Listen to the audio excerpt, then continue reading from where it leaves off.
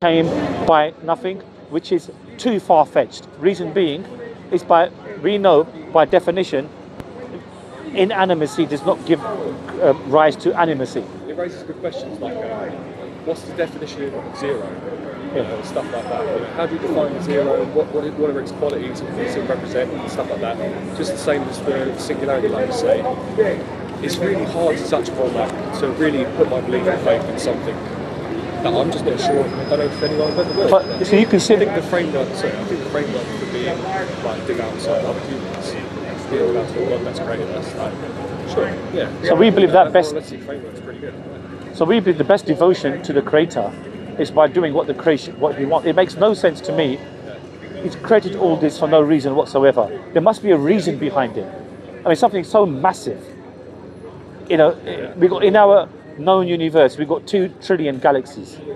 2 trillion. Can you comprehend that? That's only in the known universe. That's only in the known universe.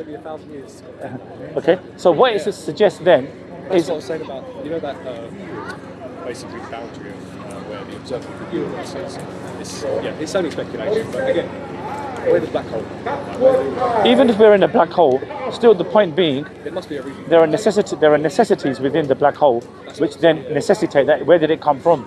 Exactly. Yeah. It's all moving. So, right. So the only then this is what you call the philosophy of science. Science can only answer a certain amount of questions. There has to be a bridge between science and philosophy. Precisely. There has to be. That's a good point. Very good They go point. hand in hand. Part sciences, humanitarian sciences, it makes sense. Yeah, science is what is the empirically observable. But whatever happened 13.8 billion years ago is even beyond the comprehension of science. That's where philosophy comes. Pardon? That's where philosophy or religion. Yes, exactly. So what we then say, the only necessary understanding is there is a necessary existent being beyond the universe who's created the universe. Because the universe is contingent upon parts.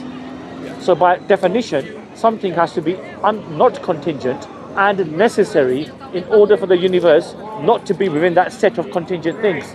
And it's a bit of a mouthful, I know, but yeah, you've got to wrap your head around. That's the thing.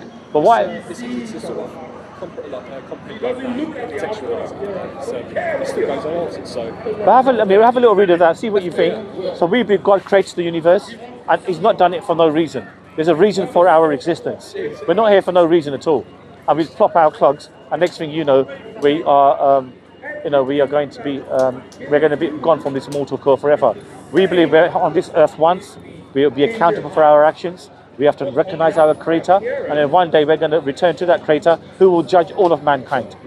And those who mock that or make that sound as a fairy story, the fact that we're here in the first place is in itself testifying, and we're here miraculously.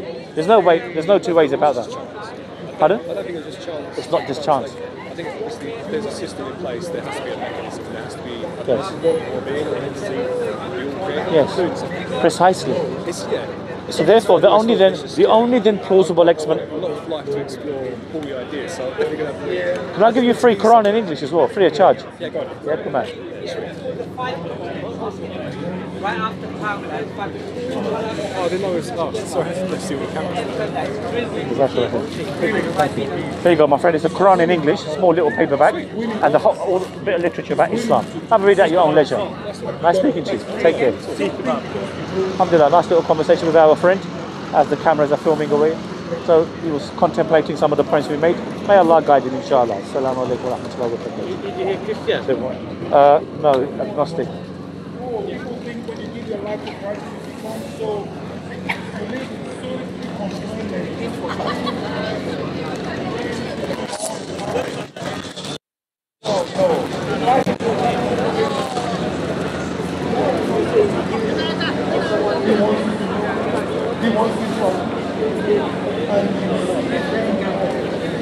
You will